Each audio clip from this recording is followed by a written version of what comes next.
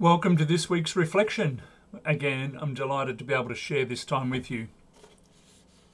It may be just me, but I feel the flowers and blossoms of spring have been looking particularly good this year. The colours are rich and they are just lovely. The flowers are big and beautiful. We have a rose bush that is flowering for the first time since we moved into this house 8 years ago. Maybe the fact that the tree over the rose bush has been cut back has helped a lot. And I've also wondered if the frequent rain has had something to do with making this a good spring season. Now, I'm not a gardener, but I appreciate a lovely garden. My parents weren't gardeners either. I remember 28 years ago moving to my very first parish. And I've been there about a year, maybe 18 months, when I was talking with a woman who was active in our church.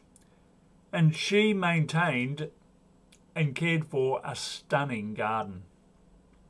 She said to me, "Neil, it is 20 years since we've had a minister who liked gardening." And I thought, you remember each minister and whether they like gardening or not. She'd noticed that I was not a gardener. Lynn, while not professing to be a keen gardener, likes to get out in the garden and make our garden look presentable, even quite nice. And she does a great job with the garden. She's developed enough confidence to be able to prune a bush, to prune the rose bushes as well, and she keeps the place looking very, very presentable. As Lynn and I walk each day, at this time of the year, we're also seeing plenty of lemon and mandarin trees with their fruit. And we see that in people's yards. Lynn notices because she eats some lemon for breakfast every day, so she notices these lemon trees. We've agreed that we will have a lemon tree in our retirement garden. The colours of spring might give our spirits a lift as we continue this journey through lockdown. And now the end of lockdown in Melbourne is only days away. It would not be a complete freedom, but a first step out of lockdown. For some, lockdown has been a tough journey. Some people's mental health has suffered as they've been cut off from family, friends, school, work, or their support network. Some people have simply struggled with boredom and isolation. Some have put on weight as they've been out of routine. I heard of someone who's put on a fair amount of weight during lockdown, and now they are too embarrassed to contemplate going back to work in the office. It's certainly been a tough time for some. And others, on the other hand, they've sailed through and gotten through this whole time of lockdown and restrictions quite well. Now, I think it's important to be mindful as we re-emerge from hibernation to think about how we react to people. We may have been interacting online. It might be important how we respond to those who have struggled through this time. It will be important for us to be understanding and compassionate and to have patience. Some of our friends may not be confident to emerge straight away, and that is quite understandable. And there's currently quite a bit of the COVID infection in the community at the moment. About 2,000 new infections each day. People will understandably be hesitant. In terms of interacting with others, I found myself thinking about the fruits of the Spirit. You might know them off by heart. The fruits of the Spirit are found in Galatians chapter 5, verses 22 and 23. By contrast, the fruit of the Spirit is love, joy, peace, patience, kindness, generosity, faithfulness, gentleness, and self-control. There's no law against such things. I like that at the end. There is no law against such things.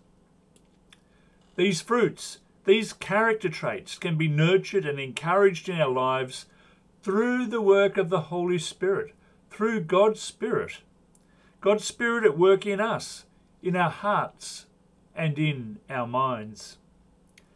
The fruits of love, patience, kindness, gentleness and self-control, haven't named them all, but those ones are all good for helping us in our relationship to others and with others. The fruits named help us to be people that others like being around, that others may be willing to open up to and to share with. The fruits that I picked out help us to be good listeners and to be good friends. All of these fruits help us to be more like Christ. I wonder if you and I feel that some of these fruits are missing in our lives.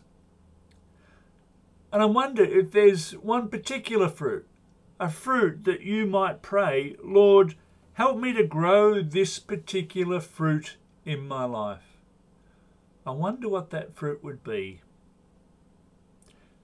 Maybe help me to be more patient,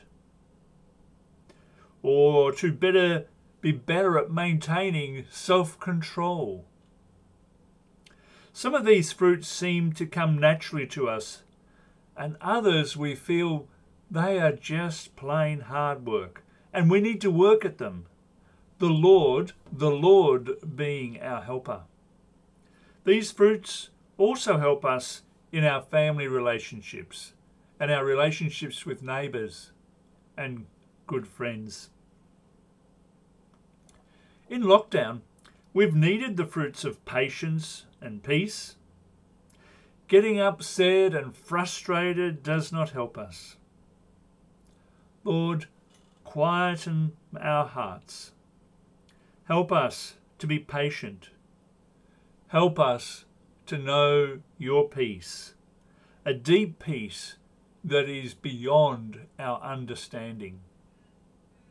And Lord, thank you for your wonderful gifts of the fruits of the Spirit. So let us pray. Loving God, we thank you for these verses in Galatians that remind us of the fruits of the Spirit. Your Spirit that helps grow these fruits in our lives, the fruits of love, joy, peace, patience, kindness, generosity, faithfulness, gentleness, and self-control. Lord, where we're a bit down in some of these fruits, help us to grow those fruits, to nurture those fruits in our lives. May your Spirit help us, encourage us, enable us, and empower us. We thank you for these fruits. We thank you for how we see them in others, people's lives, and we thank you for how they are in our own lives. Help us to be your faithful disciples. Help us to be your faithful servants.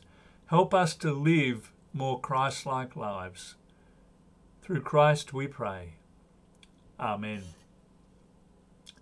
Thank you for once more for joining me for this time of reflection. I'm really glad that you're there to share this time with me. May God bless you each and every day. Amen.